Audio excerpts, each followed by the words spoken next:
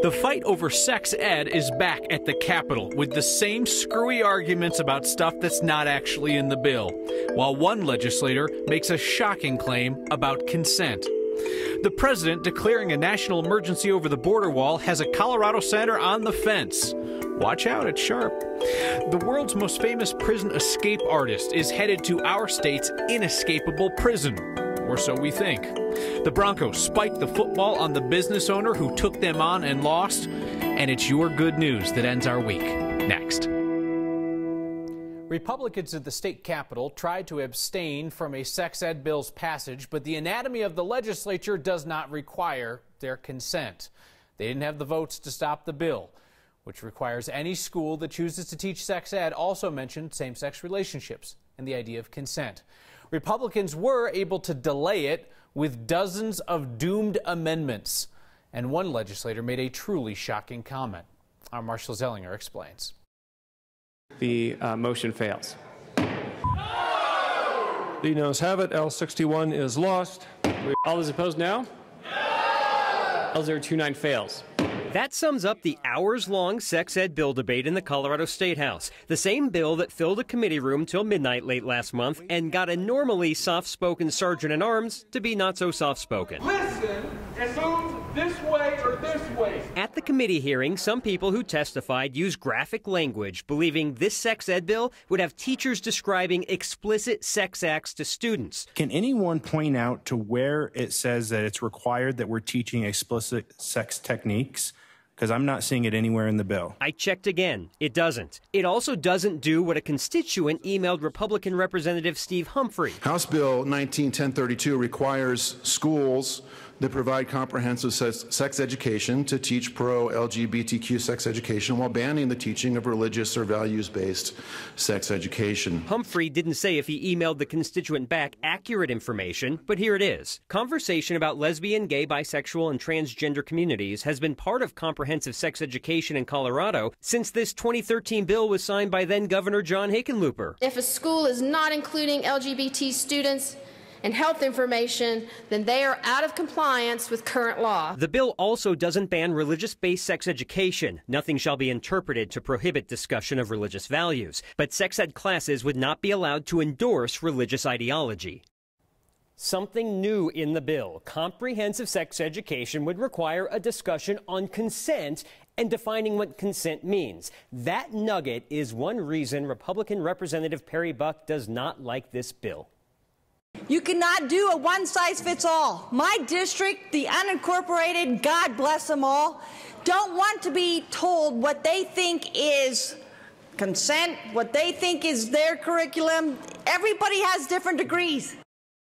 No.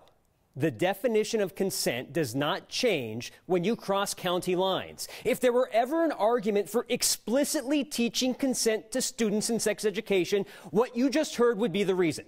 If you're from Buck's district in Weld County, if you're from Montrose, if you're from Denver, if you're from Tampa, Chicago, New York, I don't care. The definition of consent is not different. She actually said that the people in her district don't want to be told what consent means. Okay, so everybody's on the same page on this, Marshall. Let's read the definition of consent under Colorado law, which Representative Buck's husband, a prosecutor, put people away for violating. Consent means cooperation in act or attitude pursuant to exercise of free will and with knowledge of the nature of the act. The current or previous relationship shall not be sufficient to constitute consent. Submission under the influence of fear does not constitute consent. It's in the law. And it's in the law no matter what area you live in. That's mind-boggling, and that is dangerous. I'm just going to say it. All right, Marshall, thank you. Colorado senators are split on President Trump's decision to declare a national emergency to build a border wall. You got Democratic Senator Michael Bennet, who's opposed, and you got Republican Senator Cory Gardner, who is on the fence, which seems like that could be pretty painful because based on the diagram that President Trump himself tweeted out, the border fence with its steel slats has these sharp little pointy tops on it. Senator Gardner might not want to be on that fence for long. Only yesterday, though, Senator Gardner was saying that he did not support declaring a national emergency to build the border wall. Listen to what he told KOA Radio. Yeah, I think declaring a national emergency is not the right idea. I think Congress needs to do its job. So while Senator Gardner positions himself upon his precarious and pokey perch on the fence, Colorado's Democratic Attorney General is trying to make liberal hearts flutter by saying that he might sue the president. But trust me, ease those liberal hearts. Phil Weiser, he's going to be stuck in the friend zone, as in the friend of the court brief zone. He is not going to be one of the Democrats out front leading the charge against President Trump, and let me explain why. Colorado's in the 10th Circuit. It's a more conservative court. Democrats surely want their challenge to this national emergency declaration to go through a really liberal court, like the 9th Circuit out of California. So our Attorney General, Mr. Weiser, he may write a strongly worded letter on this, but even President Trump knows where the real threat to his plan lies. They will sue us in the 9th Circuit, even though it shouldn't be there. And we will possibly get a bad ruling, and then we'll get another bad ruling, and then we'll end up in the Supreme Court, and hopefully we'll get a fair shake. If Attorney General Weiser escapes the friend zone, or if Senator Gardner gets off the fence, we will let you know.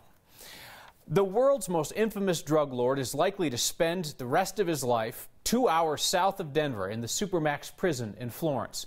El Chapo escaped from prison twice in Mexico. Could he do it here? Our Katie Eastman looks back to the one time our cameras were allowed inside. Before 9/11, before the Oklahoma City bombing, before the bombs at the marathon, a prison was built for the people who would later commit those crimes. What do you think about this new federal prison coming? Prisoners don't bother us. They're not going to get out. Since the administrative maximum facility, known as the ADX, opened, no one has escaped. But Joaquin El Chapo Guzman has escaped not one, but 2 prisons in Mexico. As soon as I was in there, the hair on my arms was standing up. 9 News psychology expert Dr. Max Wachtel was in the Supermax prison a couple years ago to evaluate an inmate. They're very isolated. Most of them can't even see out into the hallway from their cell. It would take an infiltration of the prison staff to get out. Back in 1994, the prison said inmates leaving their cell would still be shackled and accompanied by 2 guards. The only way I'm going to get out is to back up into the cuff slot, put my hands through, palms out, thumbs up, and then I would be cuffed from behind. It's hard to know if the prison still looks the same. A court order bars Dr. Max from telling us specific security details.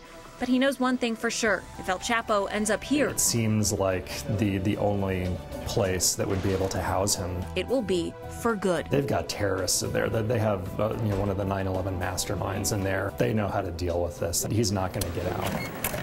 For Next, I'm Katie Eastman. El Chapo will be officially sentenced in June, and it's only at that point where we'll know for sure where he will be sent to serve life. We've been missing our friend Anusha Roy on this program this week. She's filling in on the morning show these days because Corey Rose had her baby. She had a beautiful, happy baby boy. So for the next few months, you'll be seeing Anusha occasionally on Next. Tonight, she returns to tackle one of your questions about a topic that she's been covering extensively, hemp. Our next question comes from Keith, who says states are now legalizing marijuana despite the fact that it's still classified illegal by the federal government. Well, doesn't that imply that states can still classify hemp as illegal, even though the federal government classified it as legal? Hey, Keith, so you are definitely onto something. We actually talked to a local hemp lawyer about this. Now, since the federal government has legalized hemp, it's essentially setting a standardized rule for the country. David Wunderlich said states can come up with even stronger rules if they want, including criminal law, and defining something as a controlled substance that is not controlled by the federal government. Those rules just can't be more relaxed than the federal ones. So essentially, it's kind of opposite from what we've seen with marijuana, where states like Colorado moved ahead with legalizing pot, knowing very well it is illegal under federal law and the federal government could come in and prosecute people. These kinds of issues, though, can get sorted out in court. All right, somebody else needs a reminder. That's not how you Colorado. Specifically, the jabronis who rode motorcycles on muddy ground at the Picture Rock Trail in Boulder County open space. Trails were closed at the time, closed for a reason, and the motorcycles did quite a bit of damage. Those people were found and they were fined $450 apiece. But rangers noticed that some other people had been out on those closed trails. So please, please, please check conditions online before you go. How about the story of a trailblazer we can admire? This woman did it in a couple of ways. She made me feel that I was valued. A few Denver Broncos have something to say about that sporting goods store that closed because of its politics. And your good news, finally Friday after a busy week. Let's hear yours next.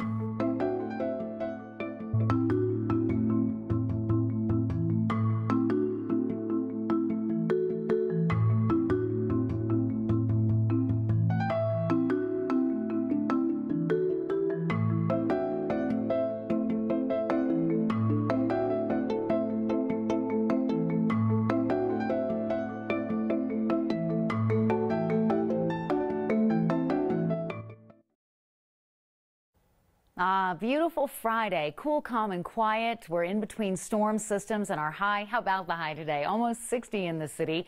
We'll be cooler, windy tomorrow with mountain snow ramping up around midnight tonight. Winter weather and travel advisories have gone out for what could be a period of heavy snow from midnight through noon tomorrow. We get a break along the Front Range until Sunday. Sunday into Monday is when Denver will see colder, windy weather and the chance for 1 to 3 inches of snow.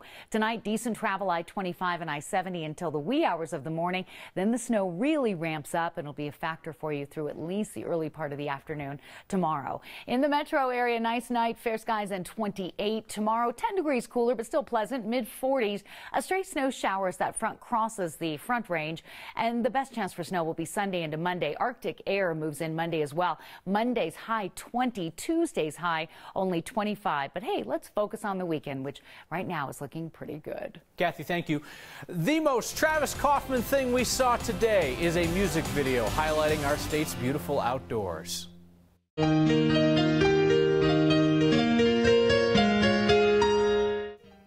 That is 16-year-old Rylan Montoya playing the keyboard. His sister, 19-year-old Maddie, was controlling the camera. They made this striking music video in Deer Creek Canyon with their parents. Look behind them, not a mountain lion to be seen. Some Denver Broncos are not feeling all too sorry for that sporting goods store in Colorado Springs that we told you is going out of business. The owner said that his business dropped following his stand against the players who had kneeled for the national anthem. Stephen Martin got rid of Nike products, protesting Colin Kaepernick's sponsorship. Martin also canceled an autograph session with the Broncos' Brandon Marshall after Marshall kneeled during the anthem. Marshall tweeted to me that he felt that Martin's protest did not come from a good place, called the closing of the store crazy. Broncos Shelby Harris had even less mercy. He tweeted to me, "Karma's a bee." News today, though, involving both Marshall and Kaepernick. Brandon Marshall says he's likely to be released into free agency next month if he stays with the Broncos. Big if. It's going to be for less money. Speaking of money, Colin Kaepernick settled his lawsuit against the NFL today. A confidential payout to set aside that claim that he was blackballed by owners for protesting racial injustice during the national anthem. We've told you about the first black officers to serve in the Denver Police Department. She's the next chapter of the story. What's the capital of Colorado? Colorado Springs, is it? No, Denver. Yeah! It's a good thing we're not running a game show around here, but we do run your good news. Next. Law enforcement agencies, it said, help to lead America in racial integration in the workplace. And the Denver Police Department likes to say that it helped lead that movement.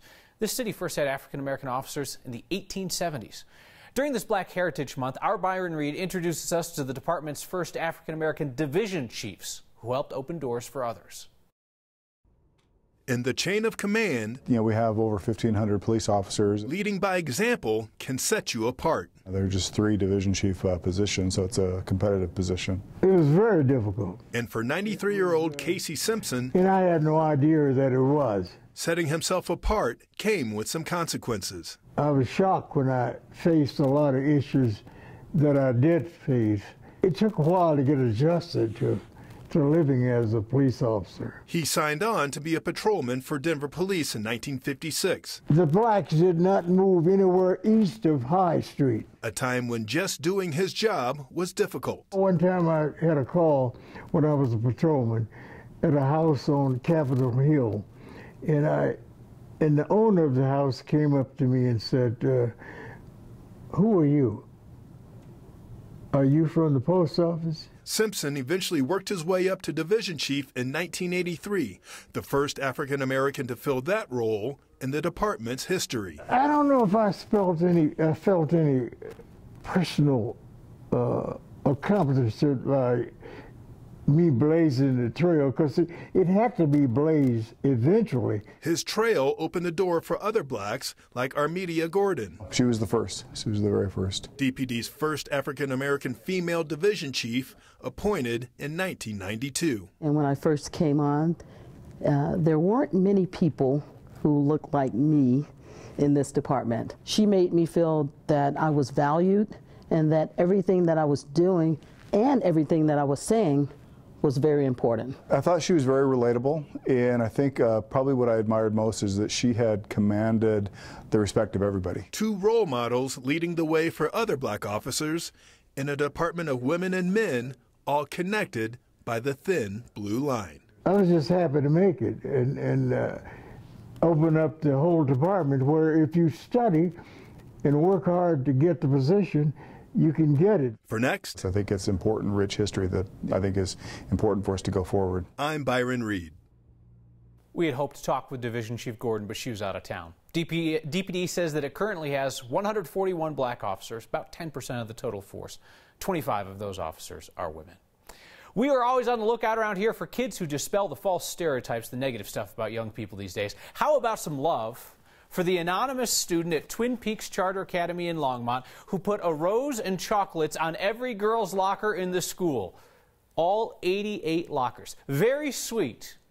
Or maybe he's just casting a wide net. I don't know. We return with my favorite part of the week, your good news. And also what's usually not my favorite part of the program, your feedback.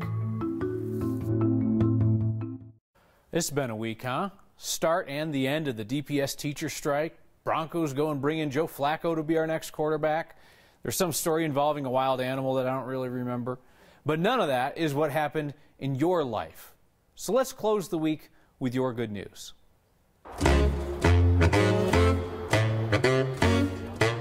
My good news is the sun is shining, I got good health, and I get to hang out with good people. Our good news is we're celebrating our anniversary this weekend. That's the great thing about Colorado is you can use a place like this for political purposes or just to get out feeling good about yourself and hang out with people that you love. That is absolutely gorgeous. I love the golden roof and the architecture. It's just like, it's beautiful. My good news is this week I got an apartment and I'm moving in next week, and it's in Toronto, so I'm really excited to moving in and finally living on my own. My good news today is actually just being alive another day. Being able to see the sunshine, see that various people walking around taking care of their business in life, and just being here to be a part of that is my good news for the day. My good news is I'm graduating in May with a degree in atmospheric science. There you go. Ready. No, you're going to say You go say.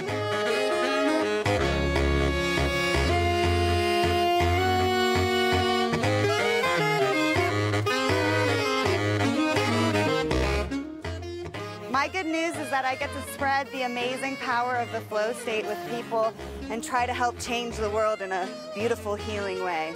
Our good news is that we're able to be here in Colorado to have some fun and to go skiing. Also, if I may add, having the 3-day weekend, thanks to all the presidents giving us President's Day. Everybody be blessed and have a great day. You can't look at people who are smiling and frown. It's science. Kate writes in, you tell them, Marshall. Thank you for sticking up for the definition of consent and your passion. Can you believe what was said at the State House today? Ernest writes in. Ernest says, you are a very well-dressed man. My girlfriend thinks so also. You know what she might like for Valentine's Day, Ernest? You in a sharp-looking jacket. Enjoy your weekend, brother. See you next time. Subscribe to the next YouTube channel and I'll buy you a beer. Am I actually buying them a beer? This could be a very poor idea. We need some terms and conditions. Offer subject to terms and conditions.